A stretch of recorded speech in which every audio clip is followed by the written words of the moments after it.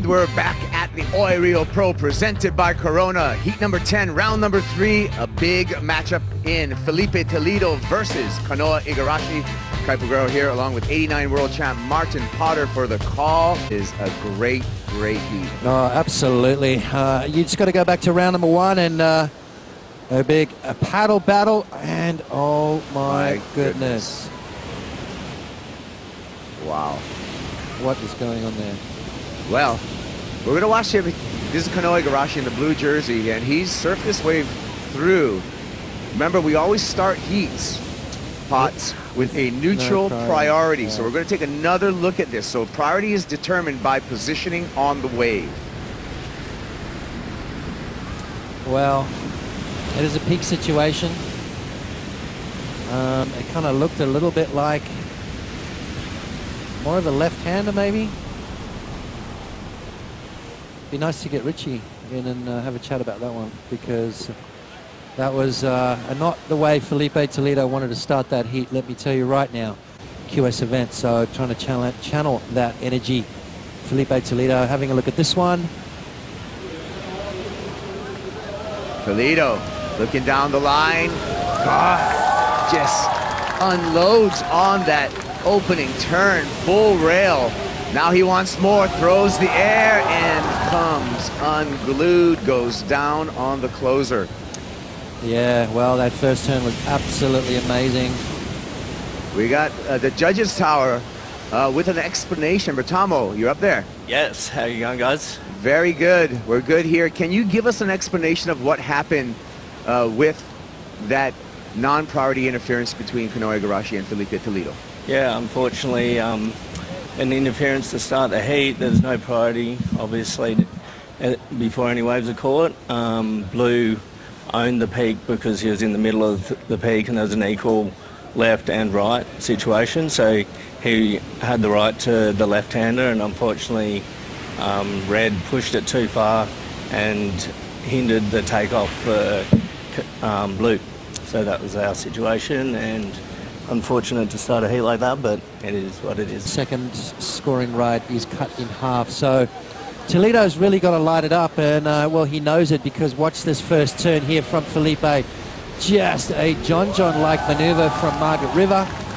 Kind of gets caught behind the section just a little bit there, and realizing he needs something at the end, goes for broke. So offshore winds hindering that aerial maneuver, but a beautiful searing, gouging maneuver from Filipe Toledo. Sneaky powerful this kid is, and he is going to have to light it up if he's going to win this heat.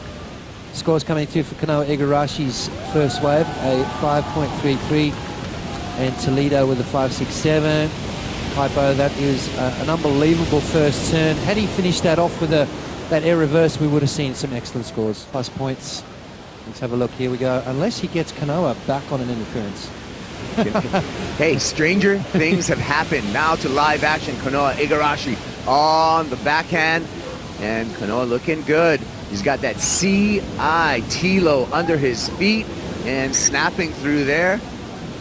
5'11", Channel Islands is his equipment. Checked in the locker room with Kanoa, so we're going to see him. He's going to back up his opener of a 5.33. Yeah, Kanoa's got to be careful too, because you know, Toledo is well capable of massive scores. Let's have a look at this wave here from Kanoa. Nice little opening turn, draws off the bottom again, keeping that board moving rail to rail, nothing too crazy just yet. So I'm not really seeing this score go too high. I'm seeing it kind of really pretty much in the mix of his first wave, which is a 5.33. So in saying that, Toledo knows now there's basically no room to move as far as surfing safe.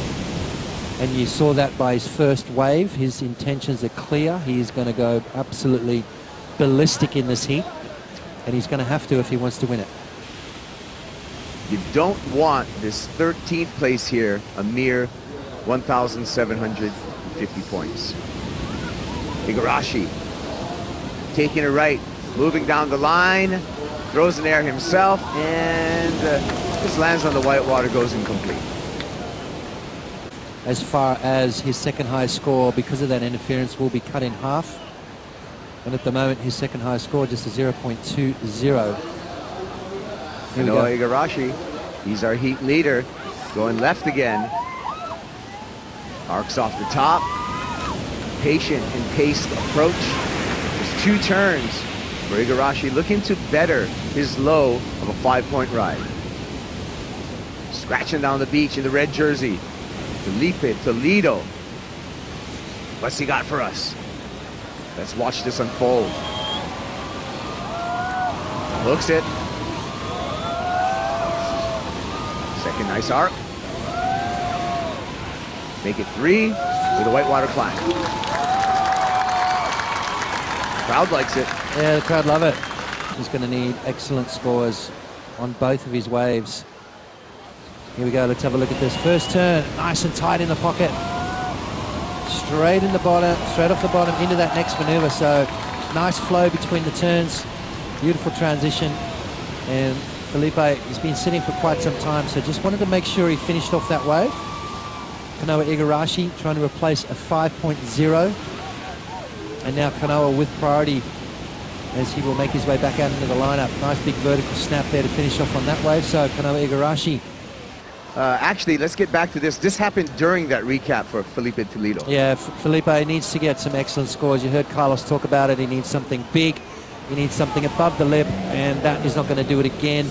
So Toledo with a 5.73. Last wave for Kanoa Igarashi. Play some defense on top of all of this. He's actually going to let Filipe go, thinking that Filipe can't get the score on this little insider, but he may surprise us, but he doesn't. So he's going to take this one in, and a dejected Toledo makes his way to the beach, eliminated from competition.